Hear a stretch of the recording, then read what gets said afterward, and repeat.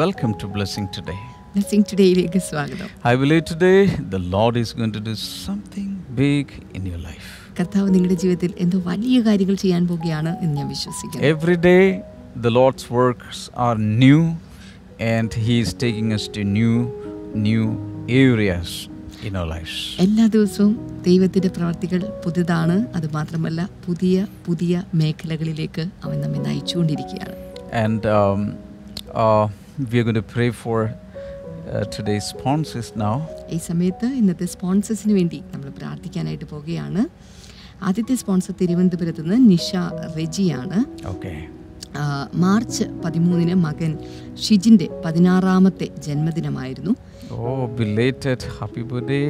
അതുകൂടാതെ ഏപ്രിൽ 17 നിഷയുടെയും റെജിയുടെയും വിവാഹ വാർഷികമാണ് വരാൻ പോകുന്നത്. In advance happy anniversary. കർത്താവെ, ഞങ്ങൾ ഒരുമിച്ച് ചേർന്ന് അവരെ അനുഗ്രഹിക്കുന്നു. ഷിജിൻ ഇന്നു മുതൽ തുടങ്ങുന്ന 10ാം ക്ലാസ്സിലെ എക്സാമിൽ ഉന്നത വിജയം ലഭിക്കുവാൻ, ഇളയ മകൻ നിതിന്റെ വിദ്യാഭ്യാസവും ഭാവിയും അനുഗ്രഹിക്കപ്പെടുവാൻ ഞങ്ങൾ പ്രാർത്ഥിക്കുന്നു.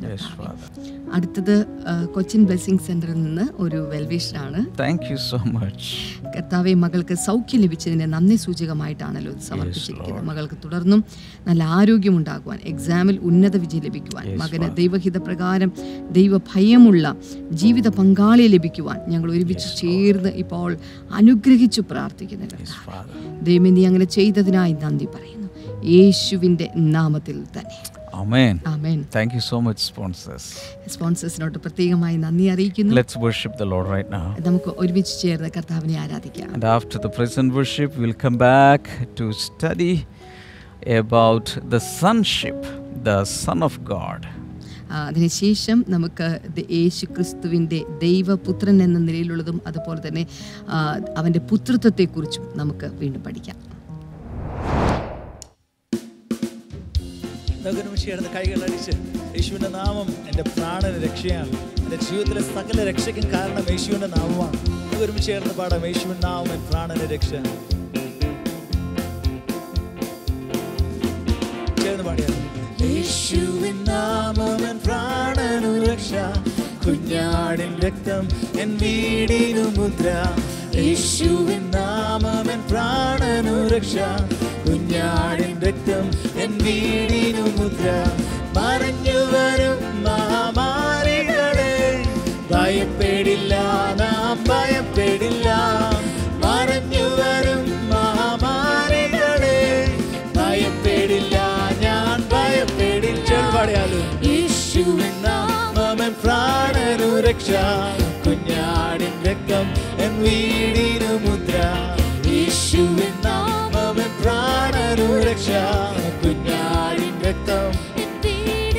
അനർത്ഥമൊന്നും ഭാവിക്കയില്ല, ബാധയൊന്നും വീടിനടുക്കയില്ല. അനർത്ഥമൊന്നും ഭാവിക്കയില്ല, ബാധയൊന്നും വീടിനടുക്ക. ചേർന്ന് പാടിയാലും. യേശുവിൻ നാമം എൻ പ്രാണനു രക്ഷ, കുഞ്ഞാടിൻ രക്തം എൻ വീടിനു മുദ്ര. യേശുവിൻ നാമം എൻ പ്രാണനു രക്ഷ, കുഞ്ഞാടിൻ രക്തം എൻ വീടിനു. സ്വർഗീയ സേനയിൻ കാവലുണ്ട്, സർവാധികാരിയിൻ കരുതലുണ്ട്. സ്വർഗീയ സേനയിൻ കാവലുണ്ട്, സർവാധികാരിയിൻ കരുതലുണ്ട്. യേശുവിൻ നാമം എൻ പ്രാണനു രക്ഷ, കുഞ്ഞാടിൻ രക്തം എൻ വീടിനു മുദ്ര. യേശുവിൻ നാമം എൻ പ്രാണനു രക്ഷ, കുഞ്ഞാടിൻ രക്തം എൻ ഒരിക്കൽ കൂടെ. യേശുവിൻ നാമം, യേശുവിൻ നാമം എൻ പ്രാണനു രക്ഷ, കുഞ്ഞാടിൻ രക്തം. ഒരിക്കൽ കൂടെ അവസാനമായി. യേശുവിൻ നാമം എൻ പ്രാണനു രക്ഷ, കുഞ്ഞാടിൻ രക്തം എൻ വീടിനു മുദ്ര. Hallelujah. Praise the Lord. All right, let's read Hebrews chapter number 2. ഇനിയിപ്പോൾ നമുക്ക് ഒരുമിച്ച് ചേർന്ന് എബ്രായർക്ക് എഴുതിയ ലേഖനം 2ാം അധ്യായത്തിലേക്ക് വരാം. 14 onwards. അതിന്റെ 14 മുതലുള്ള വേദവചനങ്ങൾ.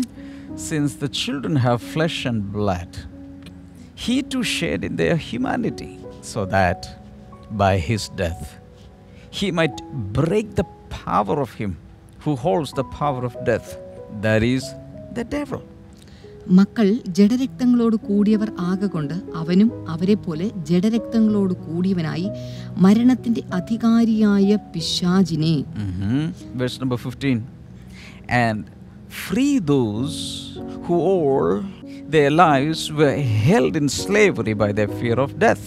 തന്റെ മരണത്താൽ നീക്കി ജീവപര്യന്തം മരണഭീതിയാൽ അടിമകളായിരുന്നവരൊക്കെയും വിടുവിച്ചു. So in verse number 14, since the children, that means we, have flesh and blood, that means we are living in a physical body in the flesh.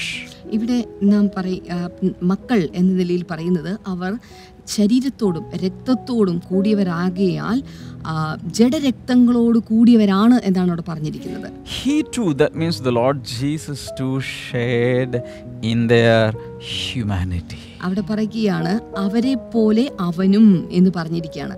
അതായത് യേശുവും ഈ ഒരു മനുഷ്യരാശിയുടെ സ്വഭാവത്തോട് കൂട്ടായ്മയുള്ളവനായി തീർന്നു. That means Jesus came into this world to share in our humanity. അതിന്റെ അർത്ഥം അവൻ ഈ ഭൂമിയിലേക്ക് വന്നപ്പോൾ നമ്മുടെ മാനുഷിക പ്രകൃതിയെ അവനും പങ്കുവെച്ചു. Verse number 16, for surely it is not angels he helps but Abraham's descendants. 16ാമത്തെ വചനത്തിലേക്ക് വരുമ്പോൾ ദൂതന്മാരെ സംരക്ഷണ ചെയ്യുവാനല്ല അബ്രഹാമിന്റെ സന്തതിയെ സംരക്ഷണ ചെയ്യുവാനത്രേ അവൻ വന്നത്. That means he came not to redeem angels but to redeem Abraham's children. അതിന്റെ അർത്ഥം അവൻ വന്നത് മാലാഖമാരെ ദൂതന്മാരെ സംരക്ഷണം ചെയ്യുവാനല്ല മറിച്ച് അബ്രഹാമിന്റെ മക്കളെ സംരക്ഷണ ചെയ്യാൻ വേണ്ടിയിട്ടാണ്. Verse number 17 is very important. For this reason he had to be made like them, fully human in every way, in order that he might become a merciful and faithful high priest in service to God, and that he might make atonement for the sins of the people. അതുകൊണ്ട് ജനത്തിന്റെ പാപങ്ങൾക്ക് പ്രായശ്ചിത്തം വരുത്തുവാൻ അവൻ കരുണയുള്ളവനും ദൈവകാര്യത്തിൽ വിശ്വസ്ത മഹാപുരോഹിതനും ആകേണ്ടതിന് സകലത്തിലും തന്റെ സഹോദരന്മാരോട് സദൃശ്യനായി തീരുവാൻ ആവശ്യമായിരുന്നു. In my notes I have highlighted this thing. He had to be made like them, completely made like them, fully human in every way, fully human in every way.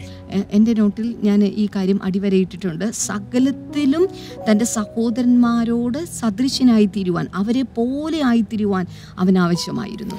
That means when Jesus came into this world he was a full human being. അതിന്റെ അർത്ഥം യേശു കർത്താവ് ഈ ഭൂമിയിലേക്ക് വന്നപ്പോൾ അവൻ പൂർണ്ണനായും ഒരു മനുഷ്യനായിരുന്നു. And coming to verse number 18, because he himself suffered when he was tempted and he is able to help those who are being tempted. 18ാമത്തെ വചനം താൻ തന്നെ പരീക്ഷിതനായി കഷ്ടം അനുഭവിച്ചിരിക്കാൻ പരീക്ഷിക്കപ്പെടുന്നവർക്ക് സഹായിപ്പാൻ കഴിവുള്ളവൻ ആകുന്നു. That means he came into this world as a full human being and he faced temptations as a human being, not as God. ഓർക്കുക, അവൻ ഭൂമിയിലേക്ക് വന്നപ്പോൾ പൂർണ്ണനായും ഒരു മനുഷ്യനായിട്ടാണ് വന്നത്. അത് മാത്രമല്ല, അവൻ പരീക്ഷിക്കപ്പെട്ടപ്പോൾ ഒരു മനുഷ്യൻ എന്ന നിലയിൽ, ഒരിക്കലും ദൈവം എന്ന നിലയിലല്ല, മനുഷ്യൻ എന്ന നിലയിൽ തന്നെ ആ പരീക്ഷണങ്ങളെ പരീക്ഷണങ്ങളിലൂടെ അവൻ കടന്നു പോവുകയായിരുന്നു. And what is our advantage from this? അപ്പോൾ ഇതിൽ നിന്ന് നോക്കുമ്പോൾ നമ്മുടെ നേട്ടങ്ങൾ എന്തൊക്കെയാണ്? We have some advantage because Jesus came as a human being. യേശു കർത്താവ് ഈ ഭൂമിയിൽ ഒരു മനുഷ്യനായി വന്നതുകൊണ്ട് നമുക്കും ചില നേട്ടങ്ങളുണ്ട്. That is mentioned in verse 17. He became a merciful and faithful high priest. അവിടെ അത് പ്രത്യേകിച്ച് 17ാമത്തെ വചനത്തിൽ പരാമർശിച്ചിട്ടുണ്ട്. അവൻ കരുണയുള്ളവനും ദൈവകാര്യത്തിൽ വിശ്വസ്ത മഹാപുരോഹിതനുമായി തീർന്നു. See, Jesus is our high priest. ഓർക്കുക, യേശു കർത്താവാണ് നമ്മുടെ മഹാപുരോഹിതൻ. Everybody say Jesus is my high priest. എല്ലാവരും ചേർന്ന് പറയാമോ, യേശു എൻ്റെ മഹാപുരോഹിതനാകുന്നു. If you're watching us on YouTube and Facebook, you can put this in the live chat. Jesus is my high priest. നിങ്ങൾ ഇപ്പോൾ ലൈവ് ചാറ്റിൽ ഇത് കണ്ടുകൊണ്ടിരിക്കുന്നെങ്കിൽ ഇപ്പോൾ തന്നെ ആ ലൈവ് ചാറ്റിൽ ഇടുക, യേശു എൻ്റെ മഹാപുരോഹിതനാകുന്നു. And this high priest is merciful to me. അത് മാത്രമല്ല ഈ മഹാപുരോഹിതൻ എന്നോട് കരുണയുള്ളവനാണ്. Why? Because he shared my human side. എന്തുകൊണ്ട് എന്ന് ചോദിച്ചു കഴിഞ്ഞാൽ അവൻ എൻ്റെ മനുഷ്യവശം അവൻ പങ്കുവച്ചു. He came, he tasted the nature of human beings. മറ്റൊരു തരത്തിൽ പറഞ്ഞ മനുഷ്യന്റെ പ്രകൃതത്തെ അവൻ രുചിച്ചറിഞ്ഞു. So that he can understand our weaknesses. അതുകൊണ്ട് അവന് നമ്മുടെ ബലഹീനതകളെ കുറിച്ച് നന്നായി മനസ്സിലാക്കാൻ സാധിക്കും. So he came in the human flesh. He came as a full human being and he overcame all the temptations that we are facing today. ഓർക്കുക, അവൻ ഒരു മനുഷ്യനായിട്ട് മനുഷ്യ ശരീരത്തിൽ അവൻ കടന്നു വന്നു. അതുമാത്രമല്ല നമ്മെ പോലെ തന്നെ പരീക്ഷണങ്ങളിലൂടെ കടന്നുപോയി അതിനെ അതിജീവിച്ചു. So anytime when we are weak, when we even fail in some temptations, he can understand as a high priest because he also went through this phase in life. അതുകൊണ്ട് ഏതൊക്കെ സമയങ്ങളിൽ നമ്മൾ ബലഹീനരായിരിക്കുമ്പോൾ, നമ്മൾ പരീക്ഷിക്കപ്പെടുമ്പോൾ ഇതെല്ലാം അവന് മനസ്സിലാകും. കാരണം ഈ ഘട്ടങ്ങളിലൂടെ ഒക്കെ കടന്നുപോയ മഹാപുരോഹിതനാണ് അവൻ. He can be compassionate with us. അതുമാത്രമല്ല അവന് നമ്മോട് കരുണയുണ്ട്. He sympathizes with us. നമ്മെ ഓർത്ത് അവന് സിമ്പതിയുണ്ട്. Hallelujah. Hallelujah. Isn't that wonderful? ഇത് ഏറ്റവും മനോഹരമായിട്ടുള്ള ഒരു കാര്യമല്ലേ? So the Lord Jesus Christ is a complex personality. ഓർക്കുക, യേശു കർത്താവ് എന്ന് പറയുന്നത് യേശു ക്രിസ്തു എന്ന് പറയുന്നത് അതൊരു സങ്കീർണതയുള്ളതാണ്. He is fully God and fully man. അവൻ പരിപൂർണമായിട്ടും ദൈവമാണ്, അപ്പോൾ തന്നെ അവൻ പരിപൂർണമായിട്ടും മനുഷ്യനാണ്. It is just like the two sides of a coin. അത് ഒരു നാണയത്തിന്റെ ഇരുപുറവും പോലെയാണ്. On one side he is the son of God. ഒരു ഭാഗത്ത് അവൻ ദൈവപുത്രൻ. On the other side he is the son of man. മറുഭാഗത്ത് അവൻ മനുഷ്യപുത്രൻ. So one side he has divinity. ഒരു ഭാഗത്ത് അവനിൽ ദൈവികത്വം. On the other side he has humanity. മറ്റേ ഭാഗത്ത് അവനിൽ മനുഷ്യത്വം. So this is why yesterday I told you that Jesus Christ is the only God man, only God man who ever lived in the history of man. അതുകൊണ്ടാണ് ഈ ചരിത്രത്തിൽ, മനുഷ്യ ചരിത്രത്തിൽ ജീവിച്ചിരുന്ന ഒരേ ഒരു ദൈവവും മനുഷ്യനുമായ ദൈവമനുഷ്യൻ എന്ന് വിശേഷിപ്പിക്കാവുന്ന ഒരേ ഒരു വ്യക്തി യേശു ക്രിസ്തു ആണ് എന്ന് ഞാൻ ഇന്നലെ പറഞ്ഞത്. There is nobody else who has become like an incarnation of God. ഓർക്കുക, മറ്റാരും തന്നെ ദൈവത്തെ ജഡത്തിൽ അവതരിക്കപ്പെട്ട് ഈ ഭൂമിയിലേക്ക് വന്ന വേറെ ആരുമേയില്ല. In 1 John chapter 4 and verse number 17, 1 യോഹന്നാന്റെ ലേഖനം 4-ാം അധ്യായം അതിന്റെ 17-ാമത്തെ വചനം, it says, as Jesus is, so are we in this world. അവൻ ഇരിക്കുന്നത് പോലെ ഈ ലോകത്തിൽ നാമും ഇരിക്കുന്നു. That means presently we are living in this world just like Jesus lived in this world. അതിന്റെ അർത്ഥം അവൻ എങ്ങനെയാണോ ഈ ഭൂമിയിൽ ഇരുന്നത് അതുപോലെ തന്നെ നാമും ഇരിക്കുന്നു. Hallelujah. Hallelujah. So today when we are saved, when we are in the Lord, when we receive the Holy Spirit inside of us, we are like Jesus living in this world. ഓർക്കുക, നാം ഇന്ന് കർത്താവിലായിരിക്കുമ്പോൾ, കർത്താവിൽ നിന്ന് പ്രാപിക്കുമ്പോൾ, പരിശുദ്ധാത്മാവിനെ സ്വീകരിച്ചിരിക്കുമ്പോൾ നാം അതുപോലെ തന്നെയാണ് ആയിരിക്കുന്നത്.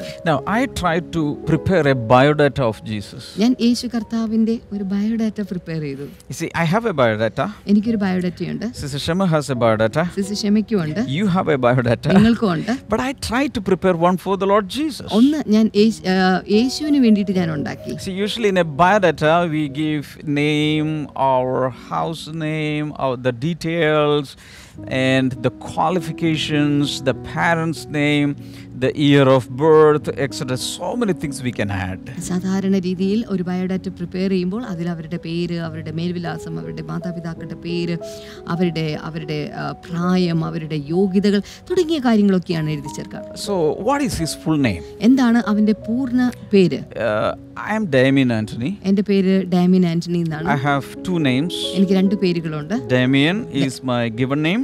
ഡാമിയൻ എന്നുള്ളതാണ് എനിക്ക് നൽകപ്പെട്ടിരിക്കുന്ന പേര്. Anthony is my father's name. Antony എന്നുള്ളത് എൻ്റെ പിതാവിന്റെ പേരുമാണ്. Sometimes we add family name, house name, etc. ചില സമയങ്ങളിൽ നമ്മൾ കുടുംബ പേരും വീട്ടുപേരും ഒക്കെ അതിന്റെ പുറകെ കൂട്ടിച്ചേർക്കും. So like that he is Jesus Christ. ആ രീതി നോക്കുമ്പോൾ യേശു ക്രിസ്തു. But there is a problem. എന്നാൽ ഇവിടെ ഒരു പ്രശ്നമുണ്ട്. I went through the scriptures ഞാൻ ഈ തിരുവെഴുത്തുകളിലൂടെ and I tried to find out if there are any other names and titles given to him ബൈബിളിൽ മറ്റേതെങ്കിലും സ്ഥാനപ്പേരുകളോ പേരുകളോ അവന് നൽകിയിട്ടുണ്ടോ?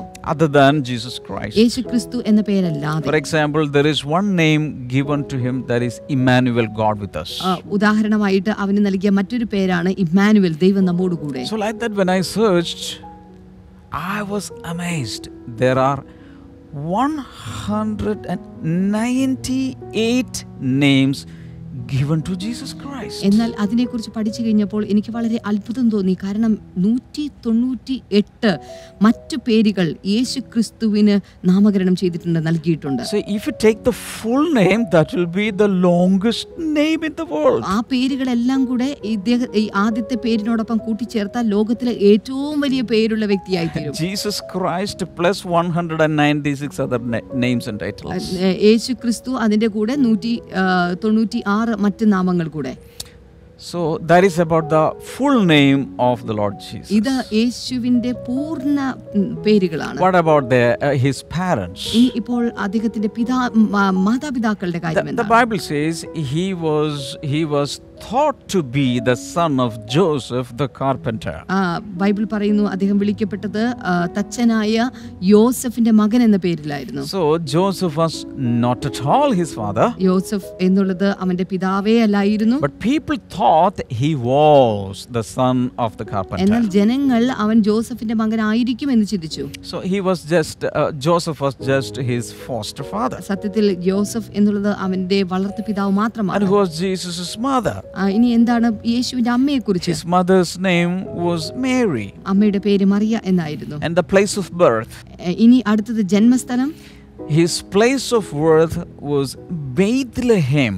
അവന്റെ ജന്മസ്ഥലം എന്നുള്ളത് ബേത്ലഹേം ആയിരുന്നു. Bethlehem was in the kingdom of Judea in those days. ആ കാലഘട്ടത്തിൽ യഹൂദ രാജ്യത്തിന് കീഴെ ഉണ്ടായിരുന്ന ഒരു സ്ഥലമാണ് Bethlehem, which was run by the Roman Empire. അത് റോമൻ ഭരണാധികാരികളാൽ ഭരണം ചെയ്യപ്പെട്ടിരുന്ന ഒരു സ്ഥലമായിരുന്നു. So what about his place of residence? ഇപ്പോൾ അദ്ദേഹത്തിന്റെ താമസ സ്ഥലത്തെക്കുറിച്ച് എന്താണ്? Place of residence was Nazareth. അവന്റെ താമസ സ്ഥലം നസറേത്ത് ആയിരുന്നു. Because he was born in Bethlehem but grew up in Nazareth. അവൻ ജനിച്ചത് ബേത്ലഹേമിലാണെങ്കിലും അവൻ വളർത്തപ്പെട്ടത് നസറേത്തിലായിരുന്നു. As you know, Nazareth was a very anonymous or very small village in those days. ആ കാലഘട്ടത്തിൽ ഒട്ടും അറിയപ്പെടാത്തതും ഏറ്റവും ചെറുതുമായിരുന്ന ഒരു ചെറു പട്ടണമായിരുന്നു നസറേത്ത് എന്നുള്ളത്. What was Jesus' year of birth? എന്നാൽ എന്താണ് യേശുവിന്റെ ജനന വർഷത്തെക്കുറിച്ച് പറയാനുള്ളത്? Approximately 4 BC. ഏതാണ്ട് കണക്കെടുത്ത് നോക്കിയാൽ BC 4 കാണാം. BC is before Christ. BC എന്ന് പറയുന്നത് യേശുക്രിസ്തുവിന് മുമ്പുള്ളതാണ്. Even that is counted from the birth of Jesus Christ.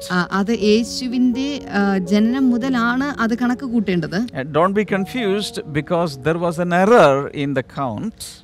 നിങ്ങൾക്ക് അതിനകത്ത് ആശയക്കുഴപ്പം ഉണ്ടാകുന്നത് അതിൽ ചില പിശകുകൾ സംഭവിച്ചിട്ടുണ്ട്. So it is considered to be in 4 BC that Jesus was born in Bethlehem. അതുകൊണ്ട് കണക്ക് കൂട്ടി എടുക്കുമ്പോൾ ഏതാണ്ട് BC 4 യേശുവിന്റെ ജനനം നടന്നത് എന്ന് കാണാം. Usually in the ID cards and in the biodata when we prepare, we will also write nationality. സാധാരണ നമ്മുടെ ബയോഡാറ്റ മറ്റു കാര്യങ്ങളൊക്കെ നമ്മൾ തിരിച്ചറിയൽ രേഖകളൊക്കെ നമ്മൾ ഫില്ല് ചെയ്യുമ്പോൾ അവിടെ നമ്മൾ രാജ്യം ഏതാണ് എന്നുള്ളത് എഴുതേണ്ടതുണ്ട്. So Jesus' nationality is Israelite. യേശുവിന്റെ രാജ്യം ഏതാണ് എന്ന് ചോദിച്ചു കഴിഞ്ഞാൽ അത് ഇസ്രായേലാണ്. So I am talking about the man Jesus. ഞാനിപ്പോൾ നിങ്ങളോട് സംസാരിച്ചുകൊണ്ടിരിക്കുന്ന മനുഷ്യനായ യേശുവിനെ കുറിച്ചാണ്. That means I'm talking about the human side. അതിന്റെ അർത്ഥം ഞാൻ മനുഷ്യഭാഗത്ത് നിന്ന് അവന്റെ മനുഷ്യവശത്ത് നിന്നുകൊണ്ടാണ് സംസാരിക്കുന്നത്. This biodata relates only to his humanity. ഈ ബയോഡാറ്റ മുഴുവൻ അവന്റെ മനുഷ്യത്വത്തിന്റെ ഭാഗത്തെ മാത്രം വിവരിക്കുന്നതാണ്. And by the way, Jesus was an Israelite. ഇതിനിടയിൽ പറയട്ടെ, യേശു കർത്താവിന്റെ രാജ്യം അത് Israel ഇസ്രായേലായിരുന്നു. And he was not a Westerner. Many people think that Jesus Christ and his religion, Christianity, is coming from West. No, he is not from West. He is from Middle East.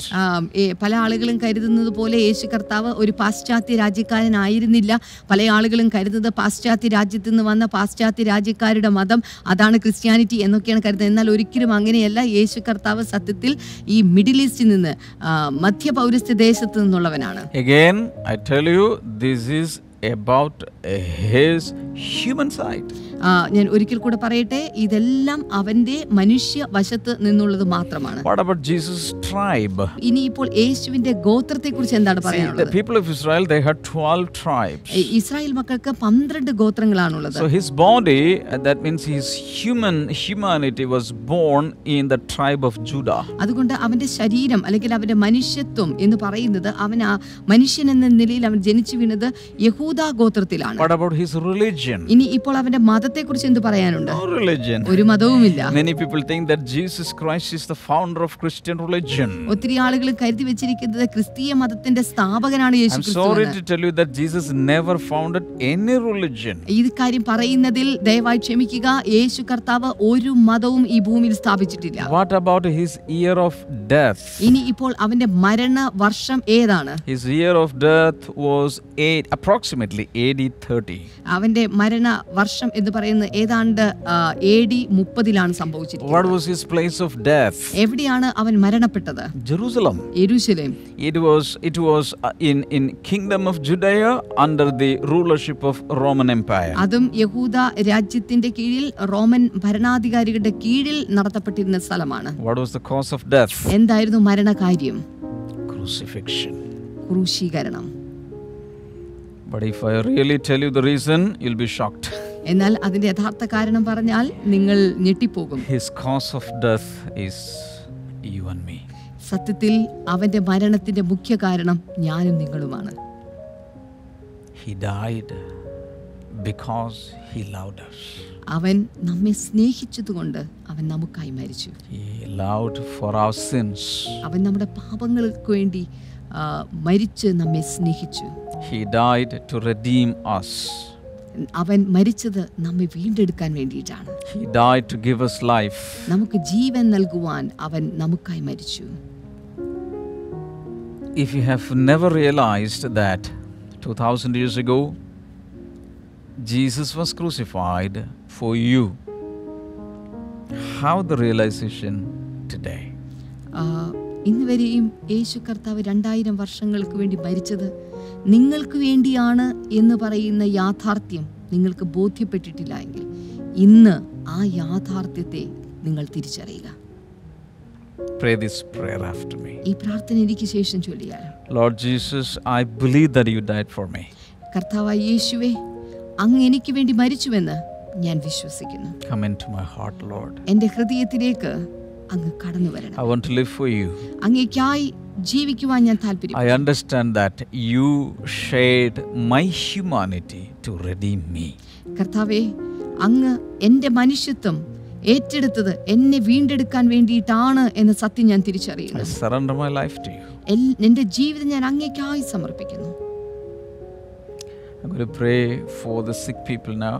ഈ സമയത്ത് രോഗികൾക്ക് വേണ്ടി ഞാൻ പ്രാർത്ഥിക്കുകയാണ്. If you believe in the Lord, you have to believe in miracles. നിങ്ങൾ അത്ഭുതങ്ങളിൽ ദൈവത്തിൽ വിശ്വസിക്കുന്നുണ്ടെങ്കിൽ നിങ്ങൾ അത്ഭുതങ്ങളിലും വിശ്വസിക്കണം. If you believe in the Lord, you have to believe in healings. ഓർക്കുക, നിങ്ങൾ കർത്താവിൽ വിശ്വസിക്കുന്നുണ്ടെങ്കിൽ രോഗസൗഖ്യത്തിലും നിങ്ങൾ വിശ്വസിക്കണം. Father, I pray that you may heal everyone who is suffering in their bodies. കർത്താവേ, ഇപ്പോൾ ശരീരത്തിൽ രോഗം അനുഭവിക്കുന്ന ഓരോ വ്യക്തികൾക്കായി ഞങ്ങൾ പ്രാർത്ഥിക്കുന്നു. Touch them, heal them. കർത്താവേ, അവരെ തൊടണമേ, സൗഖ്യമാക്കണമേ. Even the deadly diseases, the Lord is healing now. മരണകരമായ ചില രോഗങ്ങൾ പോലും കർത്താവ് ഇപ്പോൾ എടുത്തു മാറ്റുകയാണ്. Receive it right now. ഈ സമയത്ത് സ്വീകരിക്കാൻ തുടങ്ങിയാലും. Severe migraine headache, the Lord is healing now. കടുത്ത തലവേദനകൾ, മൈഗ്രെയിനുകൾ കർത്താവ് ഇപ്പോൾ സൗഖ്യമാക്കി. In the name of Jesus, receive it. യേശുവിന്റെ നാമത്തിൽ അത് സ്വീകരിച്ചാലും. Lord, touch your people now. കർത്താവേ, അങ്ങയുടെ ജനത്തെ അങ്ങ് ഇപ്പോൾ തൊടണമേ. Thank you, Lord, in Jesus' name. നന്ദി യേശുവേ, യേശുവിന്റെ നാമത്തിൽ.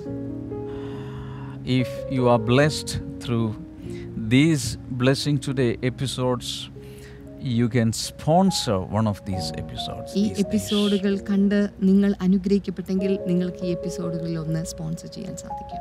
And I believe the Lord is going to bless you financially also. അത് മാത്രമല്ല ദൈവം സാമ്പത്തികമായിട്ടും നിങ്ങളെ അനുഗ്രഹിക്കും. And share the link of these videos to everyone. എല്ലാവർക്കും ഈ വീഡിയോന്റെ ലിങ്ക് അയച്ചു കൊടുക്കുക. And whatever you learn, teach others. നിങ്ങൾ എന്തൊക്കെ പഠിച്ചിട്ടുണ്ട് അത് മറ്റുള്ളവരെ കൂടെ പഠിപ്പിക്കുക. Start a small prayer fellowship. ഒരു കൊച്ചു prayer Or a fellowship Bible study group. അല്ലെങ്കിൽ ഒരു Bible study group. You take down notes, teach them. നോട്ടുകൾ എഴുതിയെടുത്ത് മറ്റുള്ളവരെ പഠിപ്പിക്കുക. And God bless you all. See you tomorrow. Bye-bye. ദൈവം നിങ്ങളെ ധാരാളമായി അനുഗ്രഹിക്കട്ടെ. നാളെ നമുക്ക് വീണ്ടും കാണാം. ബൈ. അനർത്ഥമൊന്നും ഭാവിക്കയില്ല, ബാധയൊന്നും വീടിനടുക്കയില്ല. അനർത്ഥമൊന്നും ഭാവിക്കയില്ല, ബാധയൊന്നും വീടിനടുക്ക. ചേർന്ന് പാടിയാലും യേശുവിൻ നാമമെൻ പ്രാണനു രക്ഷ, കുഞ്ഞാടിൻ രക്തം എൻ വീടിനു മുദ്ര. യേശുവിൻ നാമമെൻ പ്രാണനു രക്ഷ, കുഞ്ഞാടിൻ രക്തം എൻ വീടിനു. സ്വർഗീയ സേനയിൻ കാവലുണ്ട്, സർവാധികാരിയിൻ കരുതലുണ്ട്. സ്വർഗീയ സേനയിൻ കാവലുണ്ട്, സർവാധികാരിയിൻ കരുതലുണ്ട്. യേശുവിൻ നാമമെൻ പ്രാണനു രക്ഷ, കുഞ്ഞാടിൻ രക്തം എൻ വീടിനു മുദ്ര. യേശുവിൻ നാമമെൻ പ്രാണനു രക്ഷ, കുഞ്ഞാടിൻ രക്തം എൻ ഒരിക്കൽ കൂടെ യേശുവിൻ നാമം. യേശുവിൻ നാമമെൻ പ്രാണനു രക്ഷ, കുഞ്ഞാടിൻ രക്തം. ഒരിക്കൽ കൂടെ അവസാനമായി യേശുവിൻ നാമമെൻ പ്രാണനു രക്ഷ, കുഞ്ഞാടിൻ രക്തം എൻ വീടിനു മുദ്ര.